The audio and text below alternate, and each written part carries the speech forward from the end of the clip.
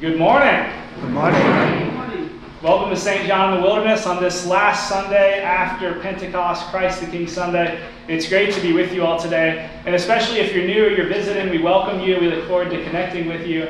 There are cards in your pew, and if you fill one of those out and put it in the offering plate, then we will follow up with you very soon. A couple other announcements in terms of visitors. A special welcome to Ethan Durham and Melinda Thompson from Furman University. They're students of Caroline Ulrich there, and we are so glad to have you. You've gotten us off to a great start this morning. Also, I'd like to invite Sarah Jurgen to come forward to introduce her to you all. Sarah is our new Director of Parish Communication and Administration, and she started on the job this week on Monday. So I thought this would be a good opportunity for her to just say hi to you all so you can see her, and you'll know who's on the other end of the phone when you call. Hi, like Father Josh said, I'm Sarah Jurgen. I'm so honored to be here worshiping with you all this morning and serving you and helping elevate all the ministries of St. John in the Wilderness and telling the story of the church. You know where to find me Monday through Friday. Please stop in and say hi. I'm looking forward to learning the name of every single parishioner. Thank you. Sarah has her membership at a different Episcopal church, so she won't be with us each week, but she'll be excited to spend time with you all. And on Friday, she'll be in the office as well. It'll be 8:30 to or 9 to 4, Monday to Friday. And on Fridays, just call ahead so that she knows you're coming. So it's sort of by appointment on that day. We had our vestry meeting on Thursday, just an update on COVID and masking and all of that. The vestry had a really good conversation about it and decided that we were going to continue to wear masks through January and then reevaluate it at that point going into the Christmas season. Nobody was jumping up and down excited to wear masks, but felt like it was the responsible thing to do. And just appreciate y'all's patience as we go through this together. And look forward to a time when that goes away, hopefully in the not too distant future. We will have our annual meeting on December 5th during our parish breakfast that morning. I think we can get the documents up for that probably by tomorrow or Tuesday at the latest, so you can check out the reports ahead of time. And we'll have a Zoom option as well for folks. If you're joining us online, you can tune in that way. And so just RSVP for the breakfast, that's the main thing. The link is already up on the website for that, and you'll be able to find it in the email. We also have formation after this service in the Wilderness Room. Mike Cavell will be leading a discussion for adults, high school students, on the church's response to pandemics, now and in the past. And the middle school students will be meeting with Mary Ann Inglis in their classroom. Any other announcements that I'm forgetting? Angel Tree. Yes. So our Angel Tree project is going great, but we have a lot more kids that could really use gifts. So we have these things everywhere this year. There's a little tree at each door as you're going out of the church. There's also, of course, in the parish hall. Bring those by December 5th to the parish hall with one roll of unwrapped wrapping paper, and we will get that all going. And thank you guys for participating in that. And please make sure we greet our visitors, Belinda and Ethan and Sarah this morning. And again, it's wonderful to be with you guys. Why don't we stand as we begin? You'll find the opening hymn, All Hail the Power of Jesus' Name, in your bulletin.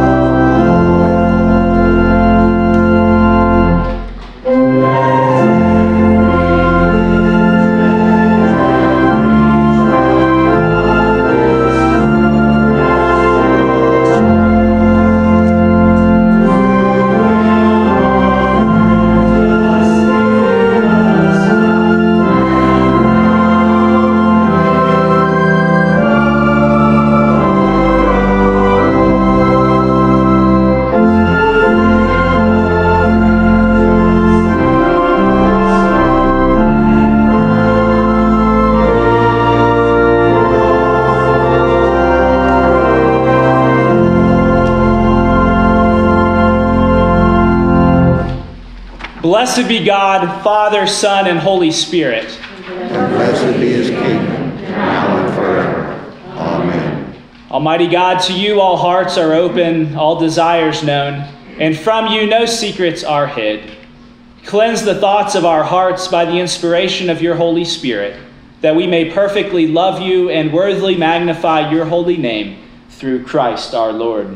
Amen.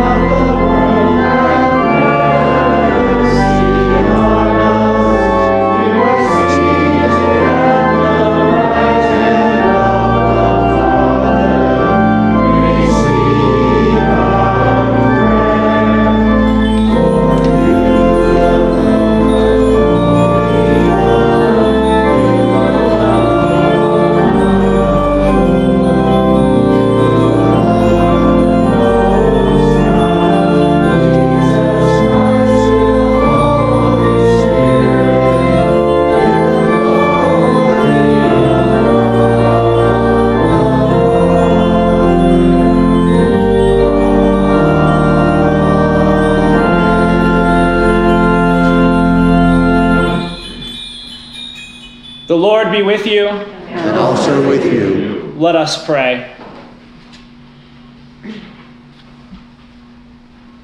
Almighty and everlasting God, whose will it is to restore all things in your well-beloved Son, the King of kings and Lord of lords, mercifully grant that the peoples of the earth, divided and enslaved by sin, may be freed and brought together under his most gracious rule, who lives and reigns with you and the Holy Spirit, one God, now and forever. Amen.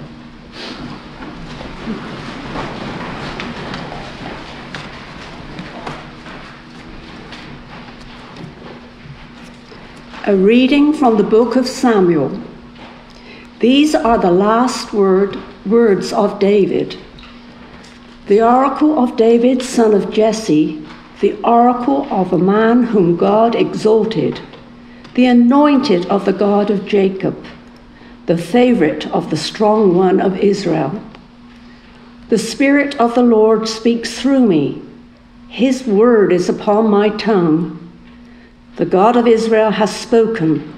The Rock of Israel has said to me, one who rules over people justly, ruling in the fear of God, is like the light of morning, like the sun rising on a cloudless morning, gleaming from the rain on the grassy land. Is not my house like this with God? For he has made with me an everlasting covenant, ordered in all things and secure. Will he not cause to prosper all my help and all my desire? But the godless are all like thorns that are thrown away, for they cannot be picked up with the hand. To touch them, one uses an iron bar or a shaft of a spear, and they are entirely consumed in fire on the spot. The word of the Lord. Thanks be to God. Please read together portions of Psalm 13 found in your bulletin. We will read responsively by whole verse. Lord, remember David and all the hardships he endured. How he swore an oath to the Lord and vowed a vow to the mighty one of Jacob. I will not come under the roof of my house, nor climb up into my bed. I will not allow my eyes to sleep, nor let my eyelids slumber, until I find a place for the Lord, a dwelling for the mighty one of Jacob. The ark, we heard it was in Ephratah. We found it in the fields of Jerusalem. Let us go to God's dwelling place. Let us fall upon our knees before his footstool. Arise, O Lord, into your resting place, you and the ark of your strength. Let your priests be clothed with righteousness. Let your faithful people sing with joy. For your servant David's sake, do not turn away the face of your anointed. The Lord has sworn an oath to David. In truth, he will not break it. A son, the fruit of your body, will I set upon your throne. If your children keep my covenant and my testimonies, I shall teach them. Their children will sit upon your throne forevermore. A reading from the book of Revelations.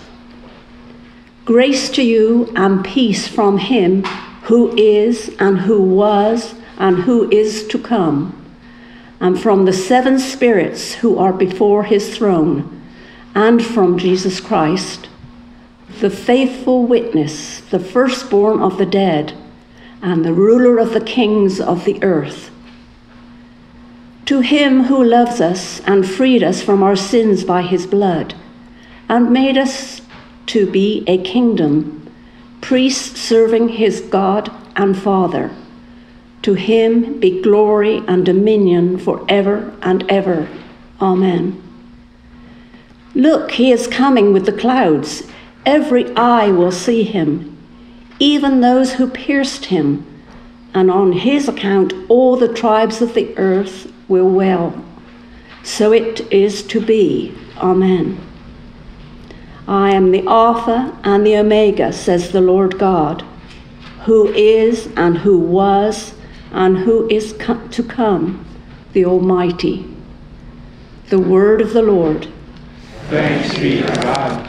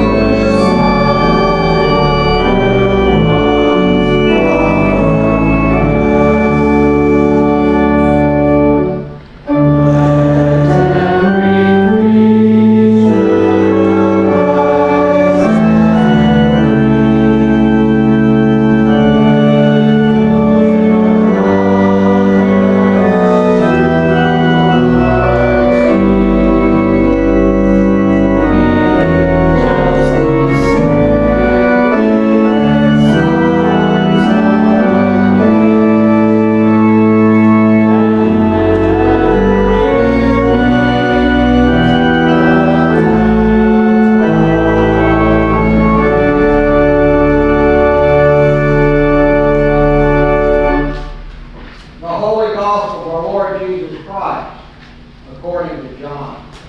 Glory to you, Lord Christ. Pilate entered the headquarters again, summoned Jesus, and asked him, "Are you the king of the Jews?" Jesus answered, "You asked this on your own, or did others tell you about me?"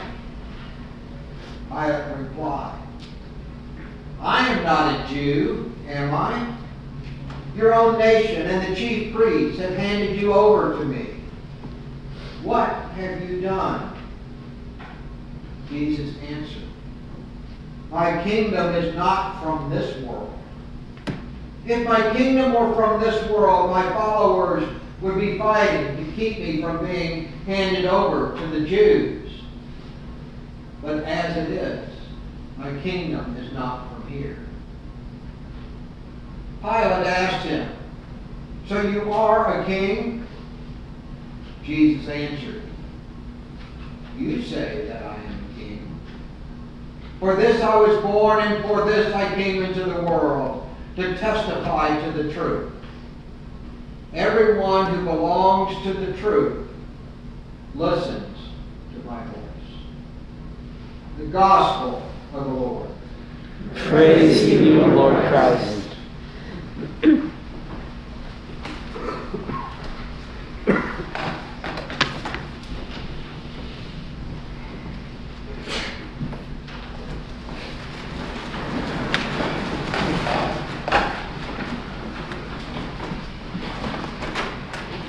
Today we arrive at the end of the church year. I really hate to begin a sermon that way, but I'm afraid there's no way around it. It's important that we all know that this Sunday is the last Sunday after Pentecost, and that it's commonly called Christ the King, or the Reign of Christ Sunday. It is sort of a feast of the church. Again, I hate to begin this way, but it seems necessary to explain the history of this half feast. There is an old saying that when the Roman Catholic Church sneezes, then we Anglicans catch a cold. That seems to be what happened here. The Bishop of Rome in 1925, better known as Pope Pius XI, established the Feast of Christ the King to mark the 1600th anniversary of the Council of Nicaea, whose debate began the formation of the Nicene Creed. The original Feast of Christ the King was to be celebrated on the last Sunday in October, which was surely a reaction to an increasingly popular Protestant practice of celebrating the last Sunday of October as Reformation Sunday, since it was on October 31st, 1517, that a troubled Augustinian monk named Martin nailed his 95 Theses to a certain door in Wittenberg, and the Reformation began. But the 1979 Book of Common Prayer, which we use, which imagines Christians sharing in the rich grace that comes with celebrating the seasons and the feasts and the fasts of the church, does not call today the Feast of Christ the King. In spite of our readings, in spite of that incredible collect we prayed, the prayer book denotes this day as simply the last Sunday after Pentecost. So that leaves us with the question of what to do with Christ the King Sunday. What does it really mean, and what does it require of us, if anything special at all? Again, I apologize about that lengthy introduction. That's over now. I know I lost half of you when I began with, "Today we arrive at the end of the church year." So tune back in now, okay? I know that all of you, like me, often wake up in the middle of the night thinking about our lectionary. Sometimes this lectionary of ours drives me crazy. For example, we have this exchange from John's Gospel today between Jesus and Pontius Pilate. And it's a powerful moment in our story. It's a moment of judgment. This is what it looks like when the King of Kings and Lord of Lords comes face to face, eye to eye, with the kings of this world, with empire, with principalities and powers. We get a snapshot of that encounter this morning. What frustrates me is that the lectionary left out the last line of the exchange. Why would they do that? The lectionary, this way of reading through the Bible systematically and avoiding your preacher just picking whatever texts are convenient, is a good thing. But today our gospel reading ended prematurely with the end of a verse rather than the end of a conversation. We literally have the entire dialogue except for the last 6 words. So it begins with Pilate asking Jesus, "Are you a king? Are you the king of the Jews?" Jesus responds, "My kingdom is not of this world. If it were, my followers would be sending in ground forces on my behalf. They'd be moving an aircraft carrier to the Mediterranean. If my kingdom were of this world, my followers would be fighting for me." Pilate asks, "So you are a king?" Jesus responds, "You say that I am a king. For this I was born, and for this I came into the world, to testify to the truth. Everyone who belongs to the truth listens to my voice." And period. Our gospel reading ended right there. But there are 6 more words in the exchange, 6 more gospel words that we need to hear. When Jesus says, "You say that I am a king, for this I was born, and for this I came into the world, to testify to the truth. Everyone who belongs to the truth listens to my voice." Pilate responds. The text says, Pilate asked him, "What is truth?" Pilate asked him, "What is truth?" I've never understood this ending to the conversation because it's a question that just hangs out there awkwardly, like something your uncle says at Thanksgiving dinner, followed by a trail of silence until someone asks you to pass the sweet potato casserole. Like our reading today, the story would go much better if we just left it out altogether and gave Jesus the last word, not Pilate. It's hard for me to imagine what Pilate was thinking when he asked the question, "What is truth?" What was his tone like? Was it dismissive as he tired of the back and forth with Jesus? Was it a condescending, "What is truth?" Was it an honest inquiry, "What is truth?" that Jesus just ignored? It seems so incomplete to me, like the editor of this gospel had crossed it out and then added it back again, and then crossed it out and added it back again, as any unsure writer has done before.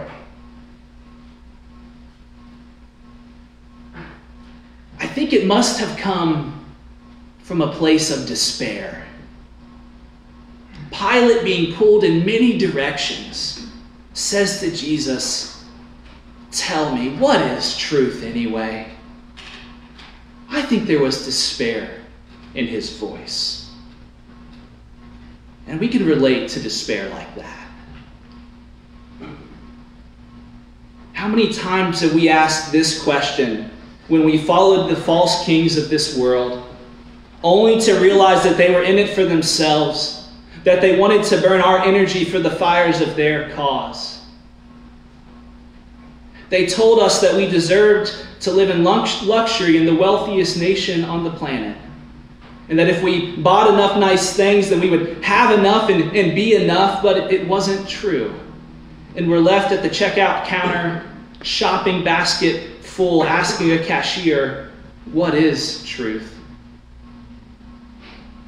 They told us, and we believed, that the workload and the busyness would lessen if we just did a little bit more, if we just worked a little bit harder.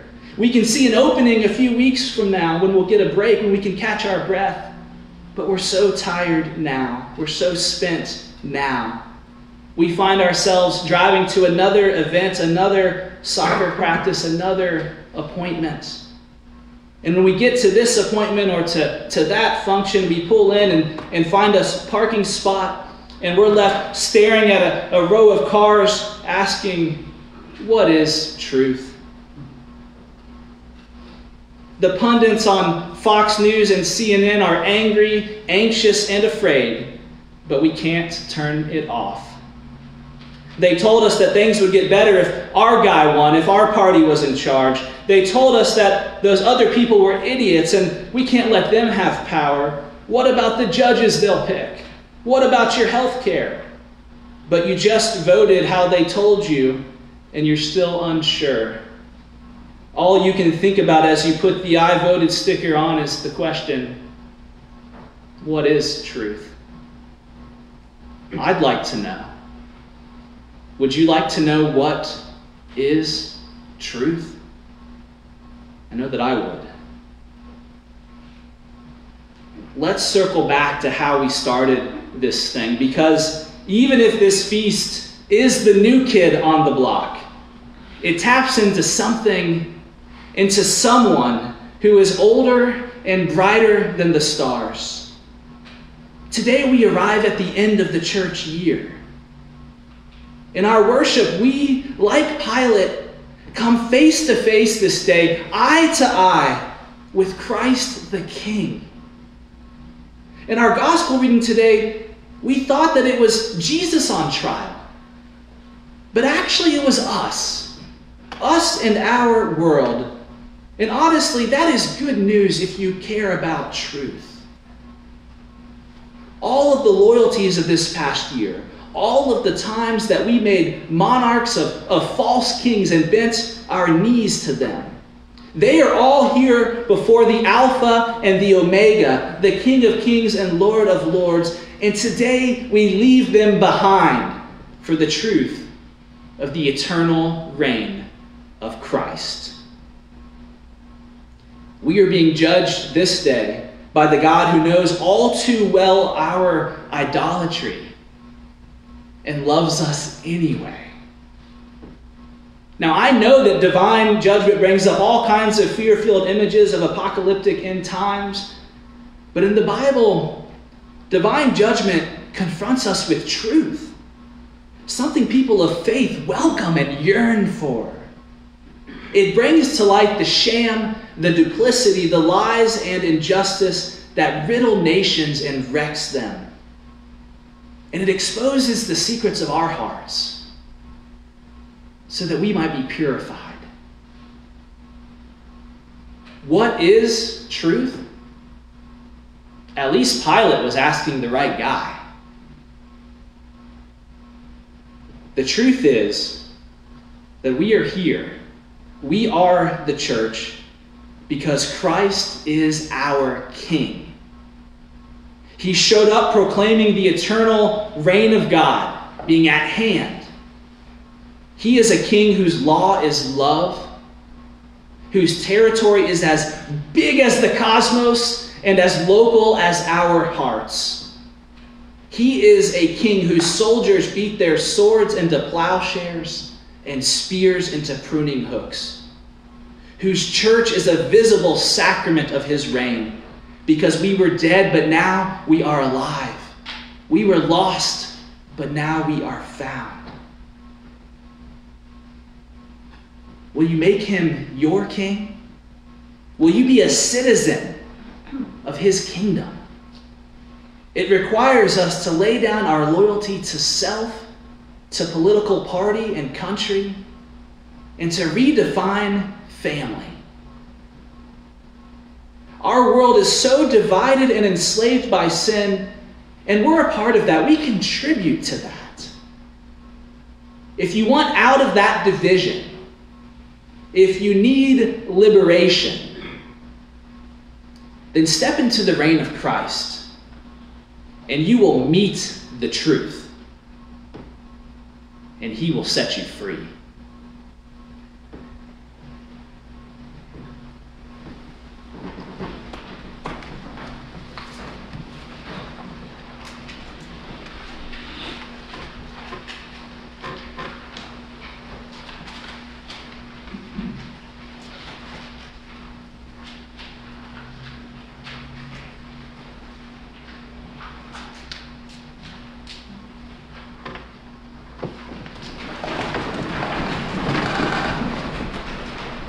We believe in one God, the Father, the Almighty, maker of heaven and earth, of all that is seen and unseen.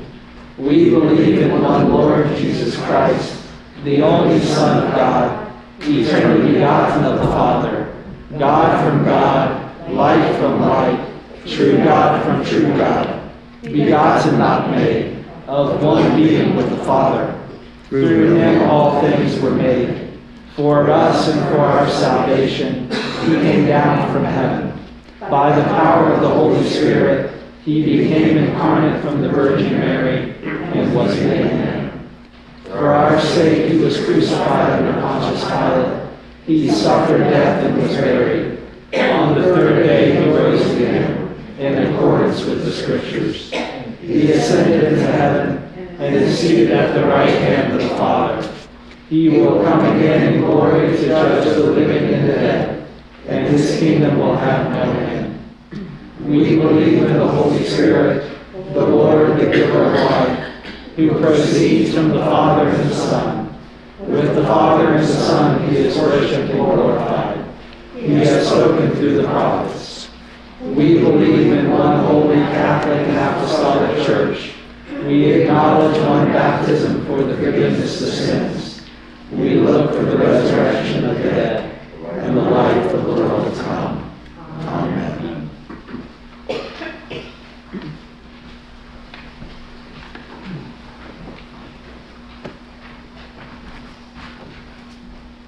In peace, let us pray to the Lord, saying, Lord, have mercy.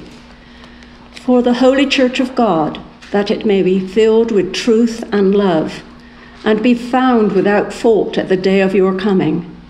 And for the mission of the Church, that as faithful witness we may preach to the gospel to the ends of the earth, we pray to you, O Lord.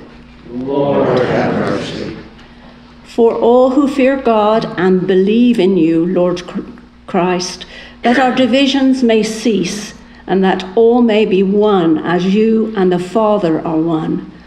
For those who do not yet believe, and for those who have lost their faith, that they may receive the light of the gospel, we pray to you, O Lord. Lord, have mercy. For Michael, our presiding bishop, for Jose, our bishop, for Josh, our rector, for Sandy, our deacon, for our vestry and staff, and for the ministry of each of us, we pray to you, O Lord. Lord, have mercy. For the peace of the world, that a spirit of respect and forbearance may grow among nations and peoples.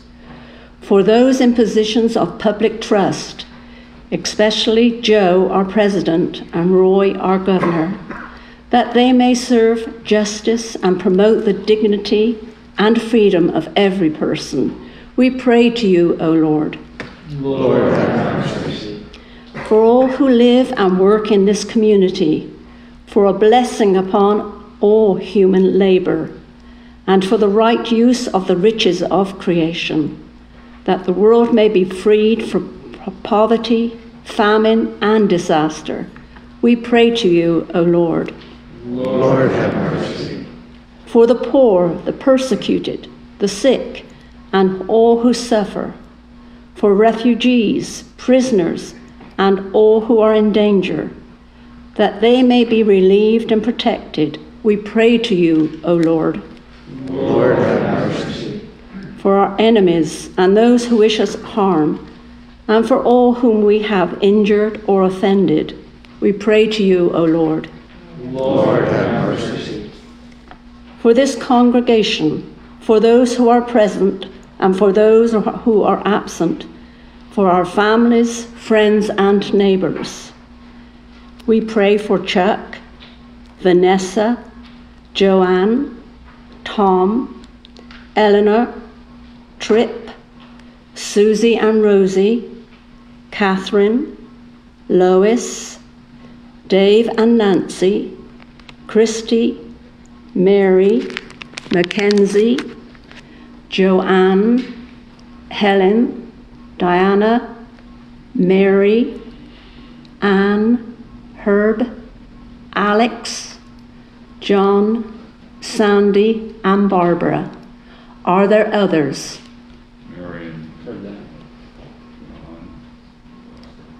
That being free from anxiety and sickness, they may live in joy, peace, and health. We pray to you, O Lord. Lord, have mercy. For all who have died in the community of your church, Remember Michael Redmond, whose service is this week. And those whose faith is known to you alone, that with all the saints they may have rest in that place where there is no pain or grief, but life eternal. We pray to you, O Lord. Lord, have mercy. Rejoicing in the fellowship of the ever-blessed Virgin Mary, blessed St. John, and all the saints, let us commend ourselves and one another and all our life to Christ our God. To you, O Lord our God. For yours is the majesty of Father, Son, and Holy Spirit. Yours is the kingdom and the power and the glory, now and forever. Amen. Let us confess our sins against God and our neighbor.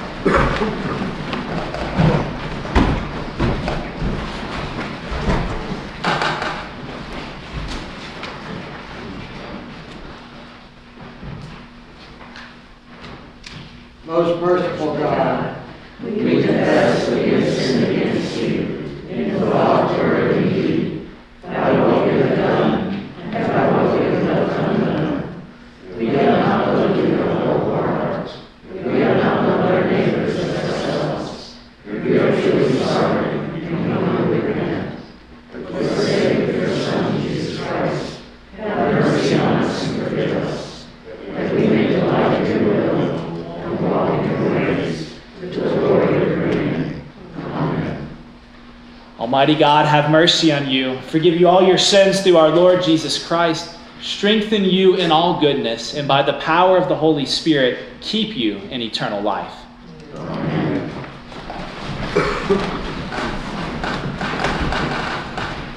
The peace of the Lord be always with you. And also with you. Peace be with you. Peace. Peace, Sunday. Peace. Peace, Lee. Peace be with you.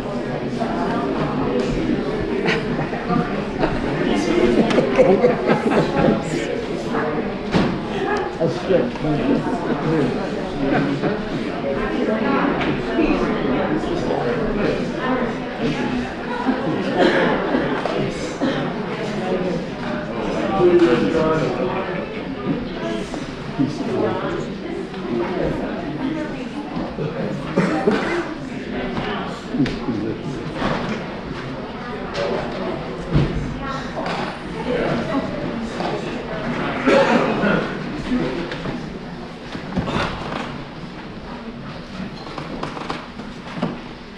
Walk in love as Christ loved us and gave himself for us, an offering and sacrifice to God.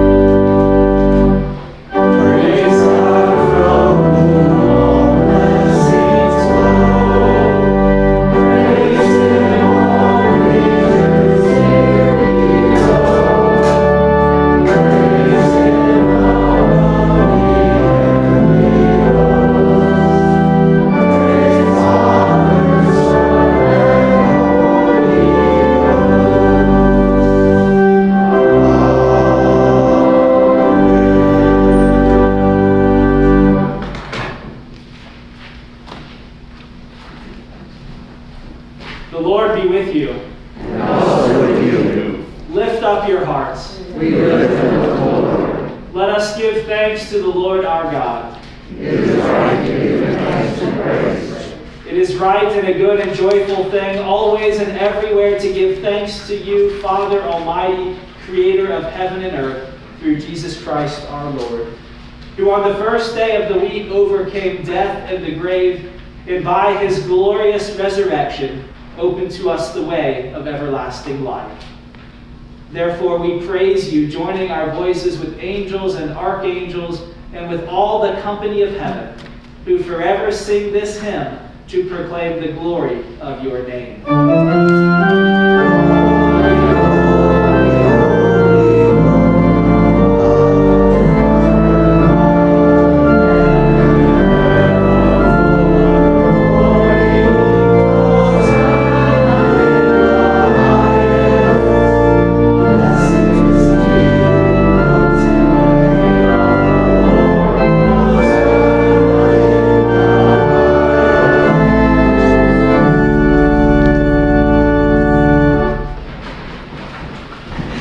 Holy and gracious Father, in your infinite love you made us for yourself.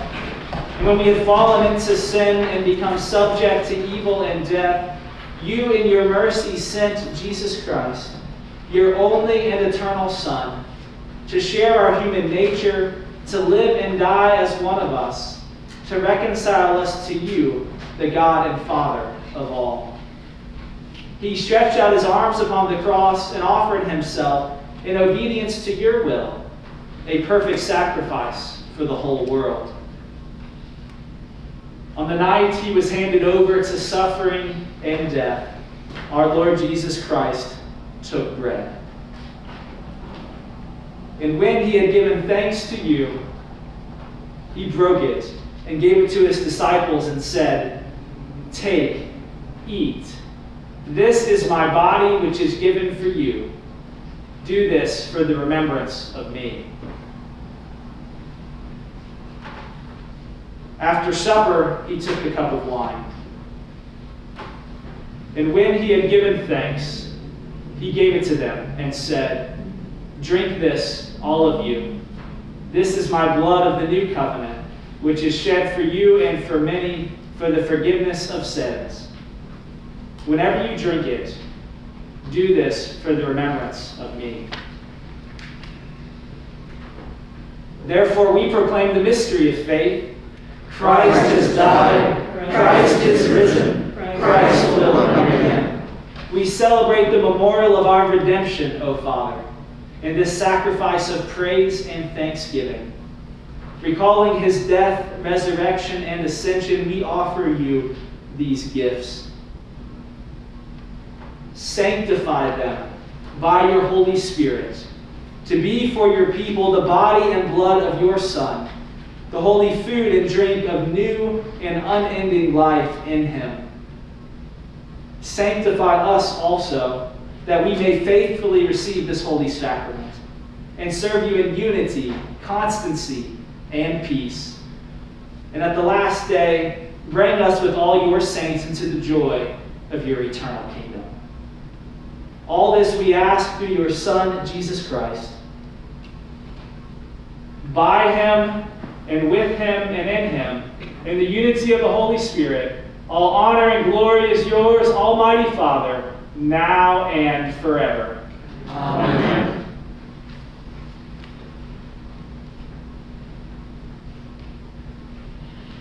And now, as our Savior Christ has taught us, we are bold to say, "Our Father, who art in heaven, hallowed be thy name. Thy kingdom come, thy will be done, on earth as it is in heaven. Give us this day our daily bread, and forgive us our trespasses, as we forgive those who trespass against us. And lead us not into temptation, but deliver us from evil. For thine is the kingdom, and the power, and the glory, forever and ever. Amen.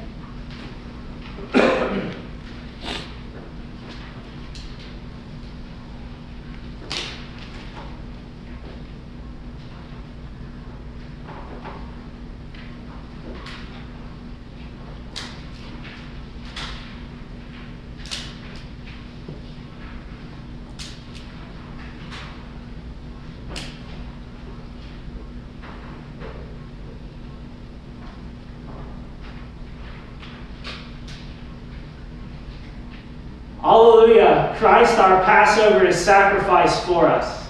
Therefore, let us keep the feast. Hallelujah. The gifts of God for the people of God.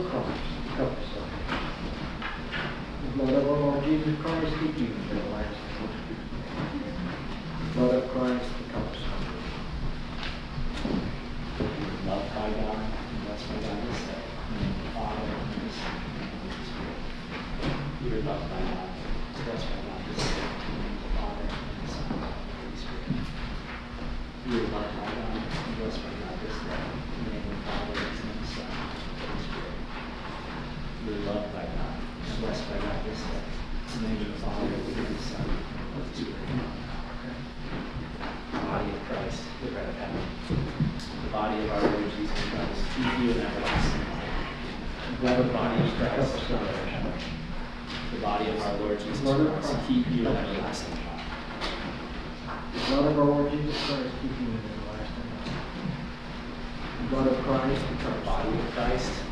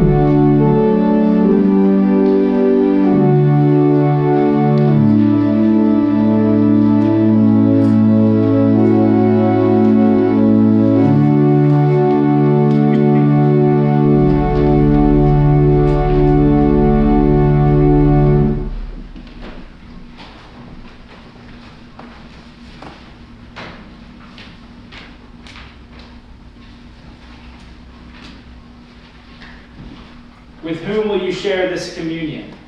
Patsy Beamer. Beverly Greeley. In the name of this congregation, we send you forth bearing these holy gifts, that those to whom you go may share with us in the communion of Christ's body and blood. We who are many are one body, because we share one bread and one cup.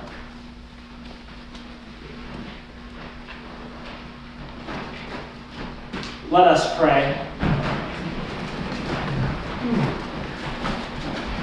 Eternal God, Heavenly Father, you have graciously accepted us as living members of your Son, our Savior, Jesus Christ. And you have fed us with spiritual food in the sacrament of his body and blood. Send us now to the world in peace, and grant us strength and courage to love and serve you with gladness and singleness of heart. Through Christ our Lord. Amen. The peace of God, which passes all understanding, keep your hearts and minds in the knowledge and love of God and of his Son, Jesus Christ, our Lord. And the blessing of God Almighty, the Father, the Son, and the Holy Spirit be among you this day and remain with you always. Amen.